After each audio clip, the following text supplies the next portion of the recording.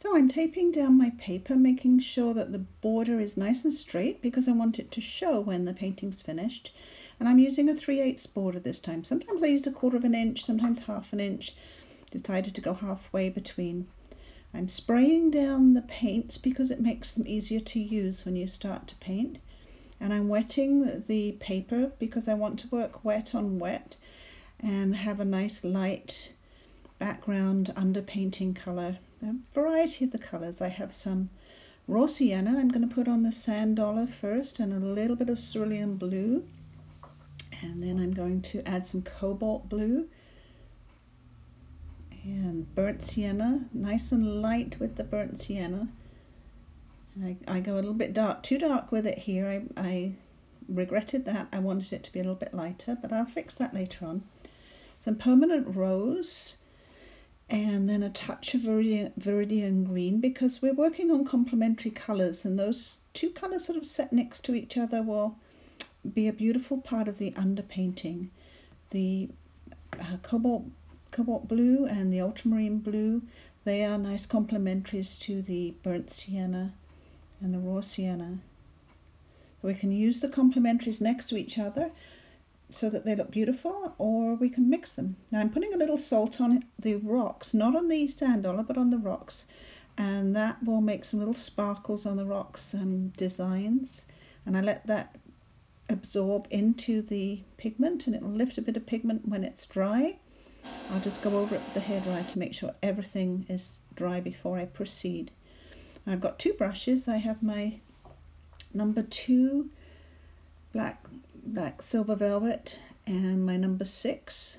I'm going to use the 2 for the little details, these little holes in the sand dollar, and then I will do more of the background with the other brush. Now we don't have these sand dollars in British Columbia with the holes in them. I was reading about them, and they come from islands in the Caribbean and places in the South Atlantic. But I just liked the design. I liked having something darker on the sand dollar so it would be more interesting. And I would have liked to have gone out and photographed sand dollars on the beaches here, but there was an awful lot of snow when I was painting this, and I just didn't want to dig my car out of the snow and go to the beach. I don't think I would have found anything to photograph on the beach this time of year anyway, so I used Google Images. And I combined the pebbles and the sand dollar to make the image that I wanted to make. So now I'm painting the background. I'm doing a really nice dark colour and negative painting, so I can see clearly where my darks are going to be and the contrast between the darks and the lights in the painting. That will help me with all of the midtones. It'll help me put in the shadows and the shading.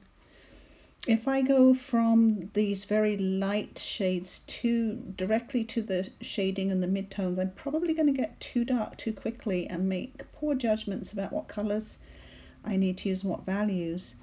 So I'm getting these nice darks in. My dark brown is a mixture of burnt sienna and ultramarine blue, and I'll vary the ratios of those. You'll see I keep putting more burnt sienna in or more ultramarine blue. The green that I have mixed next to it started off as raw sienna with cerulean blue, and then I added a bit of cobalt blue, and then I added a little bit of yellow ochre to make it more opaque. And at this stage I am using yellow ochre because I want the colour to be more opaque, stronger, sandy looking.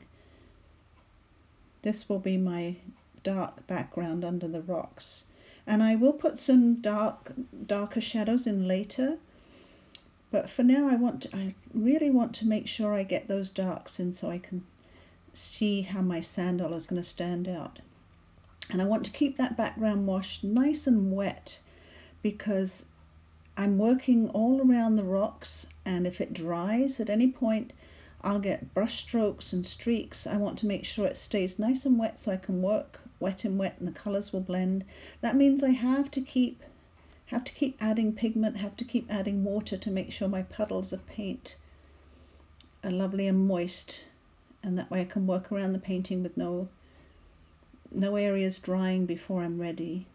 And you'll see I'll mix different colours into them. I don't worry about mixing the same brown or the same green. What you want is a lovely variety.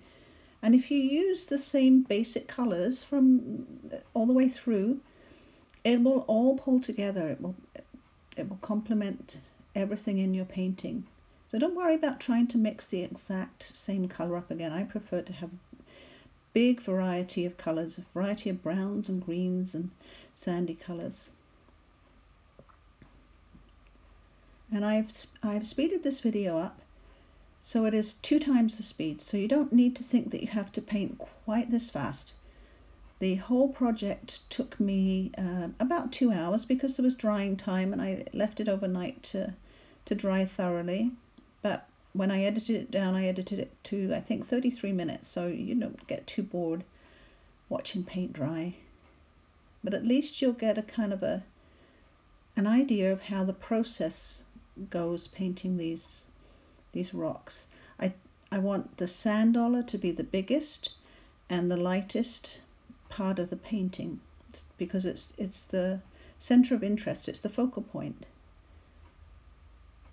The rocks, I think when I looked at the painting when I'd finished, I think I went a little bit too dark with the rocks. I think I would have liked to have kept some of them a bit lighter, but that's what happens. And sometimes I will do a painting 2, 3, 4 times to practice different things in the painting to try and figure out what values to use, what different hues to use.